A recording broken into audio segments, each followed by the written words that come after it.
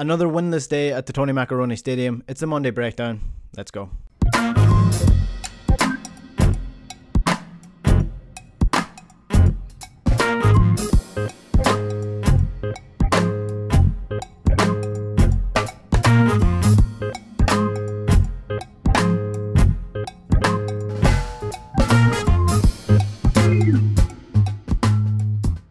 So before I get into the 1-0 loss to Livingston yesterday, if this is your first time on the channel or if you're a returning viewer, do hit the subscribe button below. You'll get notified every time a video goes live, and you can follow us as well on Twitter at The Breakdown Inc. So let's start with the Livingston defeat in the Tony Macaroni Stadium. Andrew Shinnie with the only goal of the game. Celtic have not won away to Livingston since 2007. They've now lost 3 games in the league this year. That's 2 away from last year's tally. And the losses have all come away from home. Ange has lost 6 games of the last 7 away games in charge of Celtic. So I'm going to break this into 2 sections, I guess. So it's going to be essentially the positive spin on this game and the negative spin on this game. So I'll start with the positive. I said on Twitter, and you can see the tweet, that there is context to this result. Firstly, there is the fact that Celtic have not won at Livingston since 2007. It is not an easy place to go. They know how to set up to frustrate teams like Celtic in the Tony Macaroni Stadium. So that is the context. Not necessarily saying that is an excuse, but there is some things you have to take into account when you're discussing this loss and how we got here, essentially. The starting lineup. Volleyball and goalie came in at left back. I think that was a surprise to everybody. That was his first game in over a year for Celtic. The back 4 was a new combination again of Juranovic, who finally moved out to the right back position. Welsh was in the middle with Carter Vickers, and at left back was Volleyball and goalie. So that was the first time that back 4 has played together. In midfield, no legs whatsoever, but no choice but to have no legs whatsoever, because there are no replacements in midfield for James McCarthy, who apparently had COVID up until last week, for Tom Rogic, and for David Turnbull, who have now played consistent games together, and it clearly does not work. Up front, third choice striker Albion Ajeti, I don't think is going to be the first choice replacement for Kyogo when he eventually is fit, and when Giacomakis is essentially up to speed with what's going on. I think Albion Ajeti is the third choice striker, and he was starting yesterday as well. 2 fit wingers. On the wing you had Jota, and on the other wing you had Abada, who's just back from injury, and you had Mikey Johnson, a half-fit winger, on the bench. Including on the bench was 4 defenders, a centre defensive midfielder, and a goalkeeper. So, I mean, this is years in the making. This result is not a freak result. I wasn't fully confident going into this game. I thought Celtic would have got a draw at least. It's frustrating that they weren't able to score, but I don't think it's all that surprising. And again, I'm in the positive angles for this game of, you know, sort of leaning towards what Ange was trying to do. I see a lot of people criticizing his game plan and whether or not he should change his tactics to fit these games. I don't think he should. If you are a manager who has a rigid game plan, who wants to implement it no matter what is happening, you do not change your game plan to suit 1 game, 2 games, 3 seasons, 3 games that you're going to play in a season. You just don't do it. You play your game plan that you're going to play against every single team. You adjust it here and there, but the same priorities are still there. The same sort of ideology is still within it. You don't change dramatically to play teams like Livingston, who you play twice a season, 3 times a season. So that is why I don't think that Ange should change his system. What the problem is the players just simply do not suit the system. And I do wonder why people think that, or how they think the tactics could have changed all that much yesterday. So if you think about Ange's game plan, you need legs in midfield. You need fast-paced players. You need players like Kyogo up front, who's going to press the opposition, who's going to get in behind. They don't have that with Albion Ajeti. The wingers, fair enough. I think Abada and Jota had poor games yesterday. In midfield, Tom Rogic and David Turnbull are both number 10s. Neither of them are quick. Neither of them are all that fast in terms of pressing the opposition. Neither of them are all that fit. So you're losing your legs in the midfield. You have 2 number 10s who are creative players who aren't going to do the dirty work. you need someone else in that midfield. James McCarthy playing centre defensive midfield. He has no legs. He has no pace. His ball progression is not that good. He is definitely not suited for this system.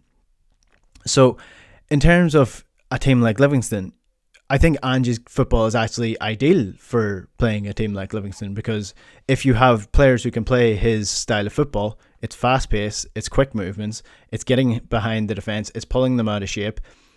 But you cannot do that with players who can't do that system. So if you think about James McCarthy in midfield, he slows the ball down. He slowed it down so many times yesterday because he doesn't have the ability to play that first pass on the turn and get the ball moving really quickly. David Turnbull and Tom Rogic, yes, they're really creative players. They're really good players on the ball, but they're not particularly quick. They can't close down the opposition.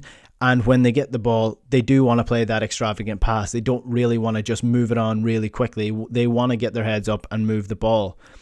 Albion Ajeti does not get behind the defence. So a team like Livingston who play a low block, you want to pull them out of position. You want to move the ball fast. You want to catch them off guard, essentially.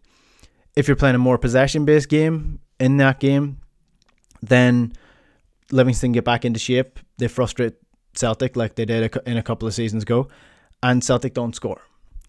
If you play a long ball system, you still don't have the players to do that because Albion Ajeti is too small, and Jota and Abada are both small. So you can't really play a long game either. So Livingston away is actually quite a difficult game to play in terms of your tactics, especially with the players that you're working with. So I think there is a lot of context going into this game. And don't get me wrong, I am frustrated by the performance. I'm frustrated by the result. But I do think you have to take a couple of things into consideration, like the things I just mentioned. I think Ange spoke after the game quite well. He didn't sugarcoat it. Here's what Ange had to say after the Livingston defeat. And not the result we wanted to come in here, but what are your thoughts and your initial reaction on the performance? Yeah, disappointing. Disappointing for our supporters that made the trip out here, and disappointing for us because I just didn't think we gave a good account of ourselves today. We didn't start the game well, and then once you do that, then you allow the opposition to gain an advantage. They scored their goal, and then we just couldn't find our way out of that hole. And would you say it's similar to Thursday when the players gave everything, but the breaks we just couldn't get a shot on goal? Yeah, no, a little bit different. Like I said, I just think today we didn't. The way we approached the game, our sort of mentality going into it just wasn't right. Maybe we bought into the fact that we know it's a challenge to play here because of the surface or because of any other reason. We just started the game way too tentatively for us. We like to be aggressive from the start, and we have been in all games so far. This is the first time we've just tried to ease ourselves into a game, and you can't do that. And we've got a number of players out injured with another midweek game in the League Cup against Wraith Rovers on Thursday. Are you hoping to have a few more of them back? Yeah, hopefully we hopefully get a couple more back for Thursday night, which will help because obviously we're putting an awful lot of load on a few of our players. But having said that, we still had a team out there good enough today to get a result, and it's disappointing we didn't, so we need to rectify that on Thursday. So that was Ange after the game. I think he was spot on there. He was disappointed. I think we all were. I think none of us are really saying this was a good performance. There's lots to build on, but I think there is things that you have to take into consideration, like I mentioned before. Now, I'm going to give you the opposite angle. I'm going to give you the, not anti-Ange, but I suppose criticising Ange a little bit for this game. So, Livingston hadn't won a game going into this. Celtic have now lost 3 games in the season. They've only lost 5 last season in total, and they've lost 6 out of the last 7 away games. So, Ange really needs to find a way to win these away games, whether that's a mentality issue or whether that is a game plan issue. Maybe it is. Maybe he does need to tinker with it a little bit. And it is worrying signs. I don't think he's free of criticism by any means. I think if this form continues, especially away from home, there will be real strong criticism of him. Will the board act swiftly if things start to really go bad under Ange? Maybe they will. If last year is any evidence, they won't.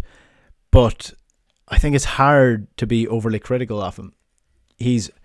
We knew what we were getting with him when we got Ange in here. This is a manager who has always been really strong on his game plan, really strong on his ethos. This is what he does. Does he need to adjust to the Scottish League a little bit? I think it's hard to really get a grasp of where we're at the minute until every player is fit again, because I mean, this form doesn't happen overnight. Celtic were in great form, then Kyogo gets injured, then Cal McGregor gets injured. The dominoes start to fall, and when you take Cal McGregor out of the team, that has a huge impact on the midfield. When you take Kyogo out of the forward line, that has a huge impact on the forward line. So these things together lead to the shit show that we see against Livingston. And I think we're just going to have to deal with these ups and downs at the minute. If you honestly took the Celtic squad, tore it to shreds, looked at each player individually, I would say 12 players Celtic are working off that are good enough for this level at the minute. There are several positions where Celtic need to strengthen in terms of the quality that they have there. But apart from that, with what we're working at, there's no depth. So this comes down to, again, the board. What happens at board level reflects on the team. What happens on the team reflects on the manager. I don't necessarily think that Ange is the guy who we should be laying the blame at here, but maybe I'm being too soft. What do you think? What did you think of the game? Do you think I'm being too soft on Ange here? Do you think that he needs to be a little bit looser with his game plan? Do you disagree with me in terms of what I'm saying about Livingston? Do let me know in the comments below. I'm open to criticism. I'm open to your opinions. Let me know in the comments below. Subscribe to the channel if you haven't already. This has been the Monday Breakdown, a fairly depressing one, I have to say. We'll chat to you later.